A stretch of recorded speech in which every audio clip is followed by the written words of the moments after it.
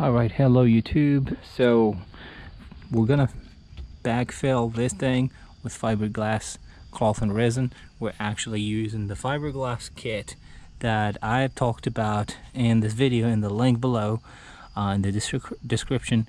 And actually what we got here is the resin, we got the hardener, and let's go ahead and apply it. I'm just gonna fill this up. I know there are multiple ways to fix this. Same with metal. You can actually cut the same exact patch, put it there, and with a stainless steel or copper wire, heated wire, you can actually hook them all together and apply filler on the top. You can do that, but in this video we're gonna go ahead and apply the fiberglass and show the result. See what it looks like. Eye protection is very important. Remember, you gotta wear it. You don't want to get any of that thing in your eyes. And if you ever happen that applied this with a fiberglass kit here and then sanding it, you always wear some protection, because we cannot breathe fiberglass. All right, even this smell of this thing is nasty. So let's apply some of that here.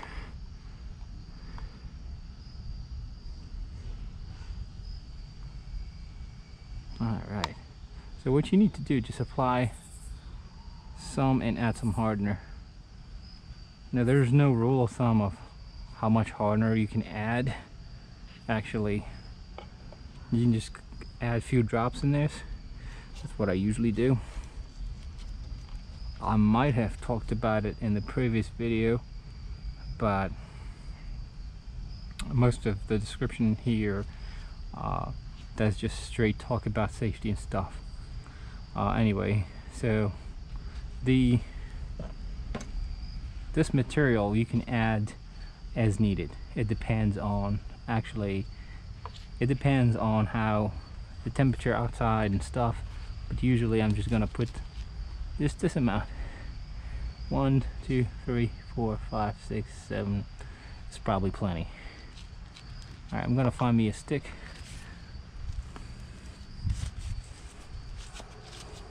Alright, I'm doing this with a stick, but you can be fancier. Oh man, this thing smells strong. It does smell really strong. If you feel like you're a little bit concerned about the amount of hardener, add some more. It won't hurt, as long as you don't let it sit for too long.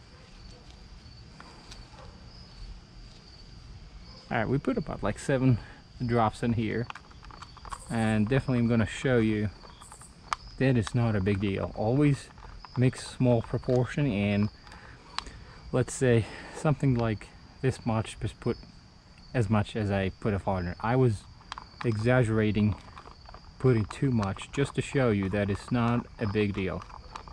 Okay, so once you're done mixing, if you are working to the driveway or whatever, don't ever throw the thing around the dogs, animals, or whatever. That thing is nasty. Anyway, I got a brush, and that's what I usually do, to just dip it in there, and I'm gonna go from the back, and I'm gonna go from the back and actually apply some of that stuff. Go ahead and do it. And before doing that, let's measure what we need to cut, and let's cut it. Like I said, this stuff is extremely cheap. I won't say that. It's not extremely cheap, but you got plenty. So don't worry about it. If you mess up, you cut another one. Okay. See, it's about good enough. So of course you don't want to apply that on the outside. We're going to apply it from the inside. a good practice is to take a sandpaper and sand the area behind it, which I'm going to go ahead and do it.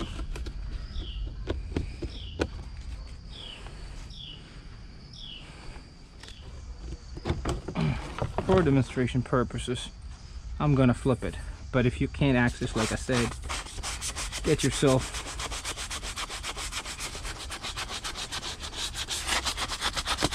a good file all that surface. Actually, take that by hand because I did some cuts to make it clean. All right, don't forget your protection and get yourself this. Now we're gonna just spread it around.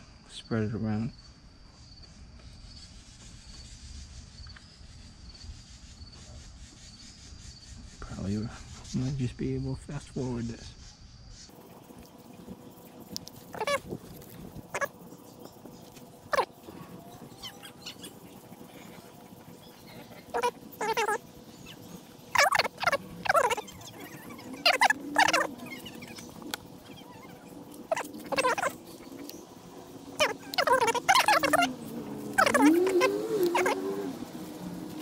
Alright, now we're gonna let this cure.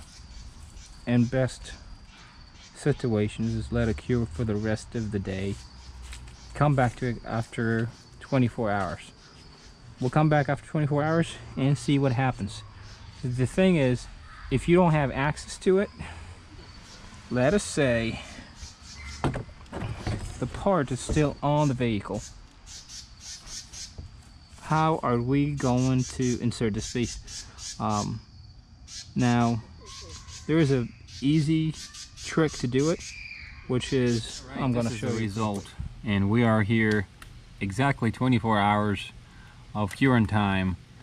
I'd say just let it cure as long as you can and try not to be in a rush.